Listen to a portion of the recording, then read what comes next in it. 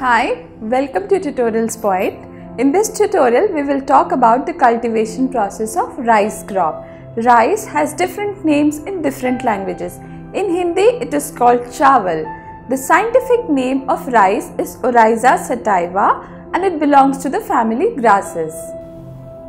Rice is a cereal grain crop and the plant grows from 2 feet to 6 feet tall with a round jointed stem, long pointed leaves and edible seeds borne in dense head on a separate stalk. Rice crop grows best in hot and humid climatic conditions. Basically, rice crop grows where there is abundant water supply and prolonged sunshine is also available. The ideal temperature for the cultivation of rice crop is between 25 degrees centigrade to 35 degrees centigrade. However, rice crop can tolerate a temperature up to 40 degrees centigrade. Let us now see the different stages in the cultivation process of rice crop. The stages are land preparation, seed sowing and raising nursery, transplantation, irrigation, weeding, pest and disease management, booting and flowering and harvesting. Let us now see the first stage, that is preparation of land. Rice can be cultivated on different types of soils. However, the most suitable types of soils for cultivation of rice are clayey and loamy soils. Clayey and loamy soils can be easily puddled into mud and the soils develop cracks in drying conditions. The soil for rice cultivation should be ploughed to attain a reasonable depth of 10 to 20 cm with varying clod sizes. The weeds get killed by burying or exposing the roots. Tools such as moldboard plough, disc plough, chisel plough can be used to plough the soil meant for cultivation. Make the first pass along the edges of the field in a clockwise pattern. For the second pass, move counterclockwise and finish at the center. Irrigate the field with 2 to 3 centimeters of water for 10 to 14 days or until the soil is soft enough. Keep the field submerged for ploughing to soften clods and to decompose organic material. Adding fertilizers in puddled field after irrigation or along with irrigation as a basal dose will help in enriching the soil and increasing its fertility. Apply 1/3 nitrogen, the whole of phosphorus and potassium before the last puddling. Depending on the clod size, another tillage operation can be done using implements. Additional primary tillage operations are generally done with rotavator. Now, depending on the soil and climate type, puddling should be done 10 to 14 days after the primary phase. Puddling the field with rotavator and harrowing breaks up the soil clods and incorporates weeds, straw and stubble into the mud. This hastens their decomposition. Pass the harrow crosswise to break the soil clods. The second pass should be done lengthwise. If the field is flooded, reduce the depth of the water to locate uneven and high surfaces of the soil before harrowing. The land preparation is now complete. Let us now see how to sow the seeds and raise nursery in the field. Before we move on with the seed sowing stage, the seeds should be soaked for 24 hours in fungicide solution to prevent soil-borne diseases and also to give resistance to the seedlings. We will now dry the seeds in shade for sowing. The required area for raising nursery is 1 cent per acre and the required seed rate is 25 kgs per acre. Pre-sprouted seeds are sown on the raised nursery bed. Apply a fine layer of manure. Spread sprouted seeds sparsely. Irrigation may be commenced on the 5th day after sowing and continued up to the 7th day to a depth of about 5 centimeters.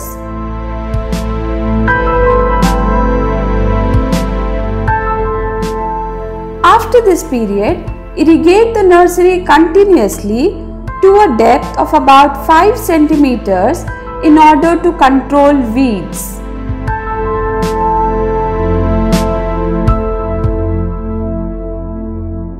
Seedlings are ready for transplantation from 20th to the 25th day after sowing.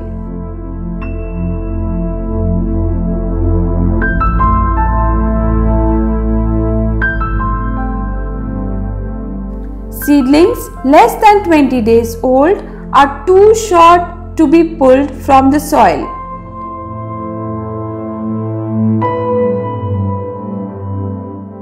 The seedlings are held between the thumb and the forefingers and as close to the base as possible.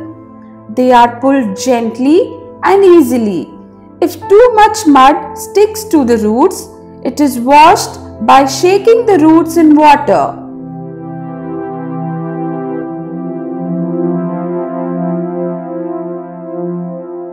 The convenient size of seedling bundle is 5 to 8 cm in diameter, and this is made by tying the bundles with any soft material. The seedling should be protected from drying.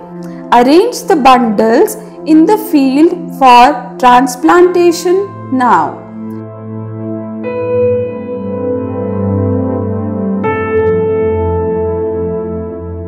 Let us now understand how to transplant the seedlings into the field.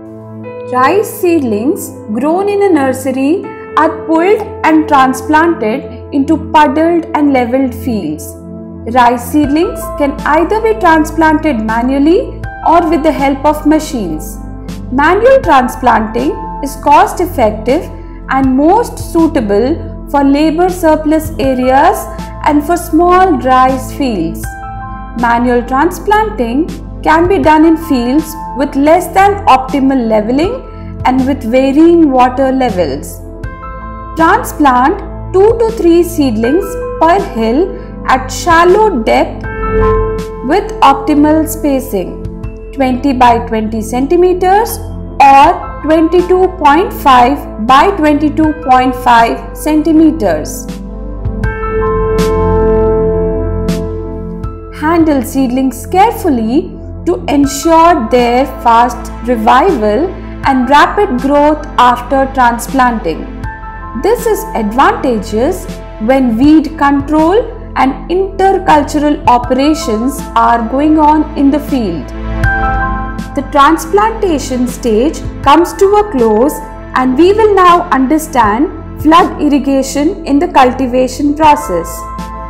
Continuous flooding of water provides the best growth environment for rice. After the transplantation of seeds, water levels should be around 3 centimeters at the initial phase. The levels should gradually increase to 5 to 10 centimeters with the increase in plant height and remain there until the field is drained 10 to 15 days before harvesting. Continuous flooding ensures sufficient water and controls the growth of weeds. Lowland rice requires a lot of water. On an average, it takes 1,432 liters of water to produce 1 kg of rice in an irrigated lowland production system. Water should be retained in the field throughout the growth period. This results in better yields.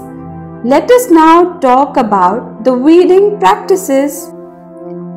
Manual weeding is essential to remove the weeds closer to the rice root zone. The first phase of weeding takes place between 15 to 21 days after transplantation.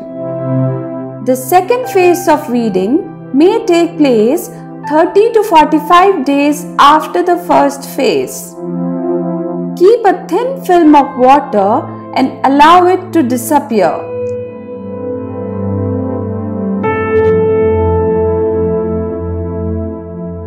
Avoid drainage of water. This will control the germination of weed seeds. Let us now discuss how to apply fertilizer. The application of fertilizer to the crop is essential in managing soil fertility. This helps in normal growth and development of plants. A number of crop problems can be related to inefficient management of nutrients and nutrient imbalances in the field. Due to variation in soil fertility, rainfall and climatic conditions, a common dosage of fertilizer cannot be recommended for all regions.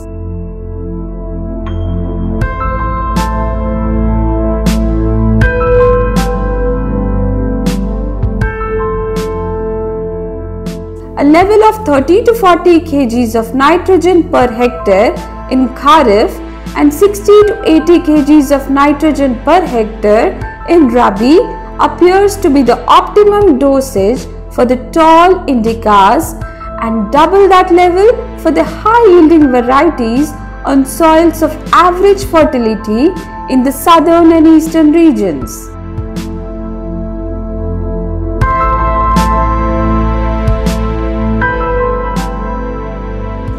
Where sunshine is available for longer hours, higher dosage of nitrogen is beneficial in the Kharif season.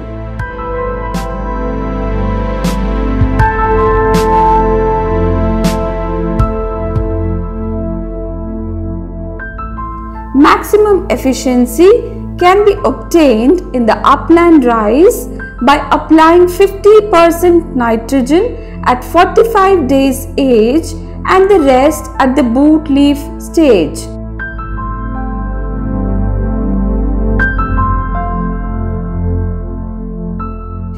In order to obtain better results, a full dosage of phosphorus, potash and a half dosage of nitrogen should be applied before last puddling. The remaining half dosage of nitrogen should be applied in two equal dosages. The first one at the tillering stage and the second one at the panicle initiation stage.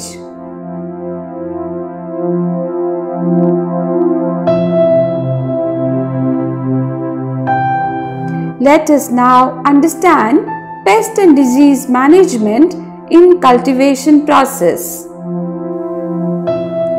Rice crops are majorly attacked by stem borers, army worms, leaf folders, rice hispa, rice case worm, rice gandhi bug and plant hoppers.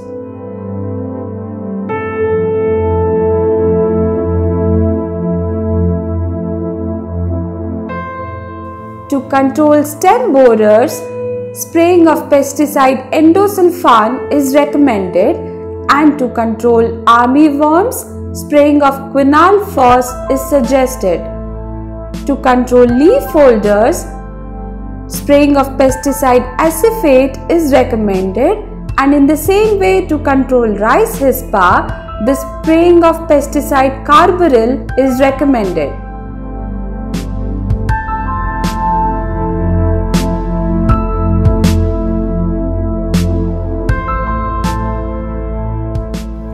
To control rice case worm, spraying of pesticide endosulfan is recommended, and to control gandhi bug, spraying of quinalphos is suggested. To control plant hoppers, spraying of pesticide quinalphos is recommended.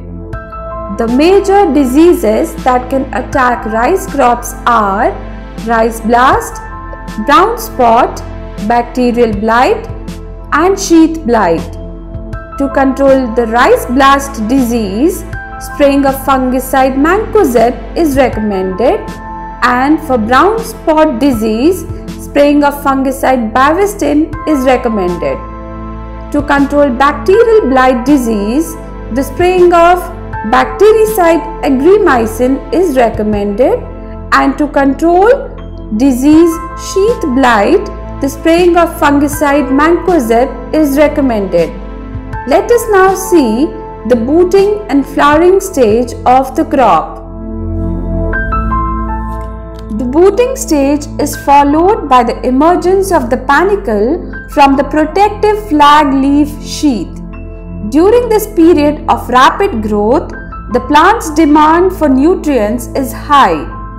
The flowering stage begins with the emergence of the first anthers from the uppermost spikelet on each panicle. Flowering begins among the uppermost spikelets and continues for approximately 15 days. Never apply fertilizer or pesticide during periods of active flowering, as the pollination process is extremely sensitive and can easily be disrupted by the presence of agrochemicals. Stop irrigation and applying fertilizers and spraying chemicals for 15 to 20 days in the field. The crop is now in the grain maturation stage. Once the grain maturation stage is in, the crop is ready for harvesting. Let us now see the harvesting stage in the field. Harvesting is the process of collecting the mature rice crop from the field. Harvesting of paddy includes cutting, stacking, threshing, cleaning, and winnowing. Good harvesting methods maximize grain yield and minimize grain damage and quality deterioration. Harvesting can be done manually using sickles and knives, or mechanically with the use of threshers or combined harvesters.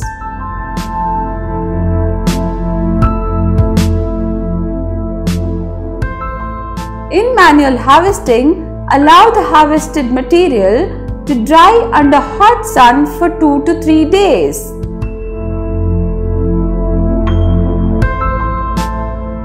After that, arrange all the stacks in one place for threshing of seeds from the stacks.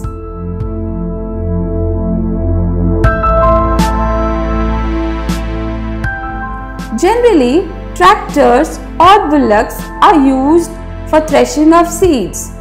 To avoid breaking of seeds, thresh the seeds carefully. After threshing the seeds from stacks, the remaining stacks are collected for dry grass and used as cattle feed.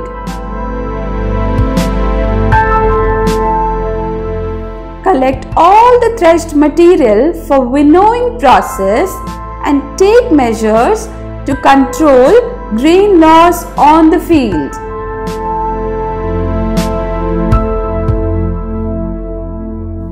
In the winnowing process, lighter material such as unfilled grains, chaff, wheat seeds, and straw can be removed from the grain by using a blower, air fan, or by wind.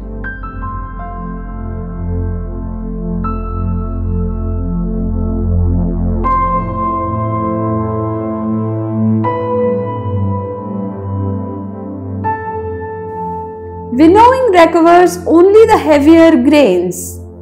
After winnowing the threshed seeds, what follows is the collecting of grains and storing of the grains in gunny bags.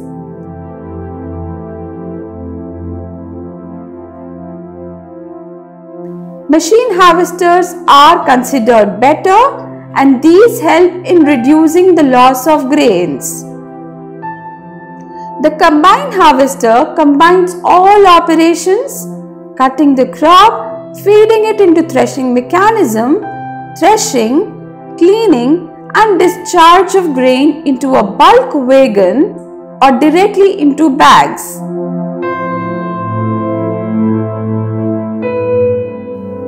Straw is usually discharged behind the combine harvester. Harvesting, threshing and crop cleaning are done mechanically. Cutter bar cuts crop while the conveying system feeds the crop into the threshing and cleaning systems. Threshing drum tip speeds the threshing process.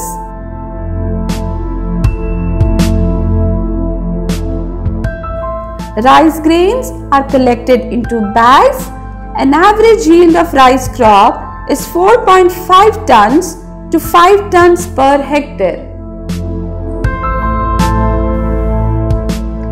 Thank you for watching our tutorial on the cultivation process of rice crop. Stay connected with tutorialspoint.com to watch our tutorial on the cultivation process of a different crop. Tutorialspoint.com. Simply easy learning.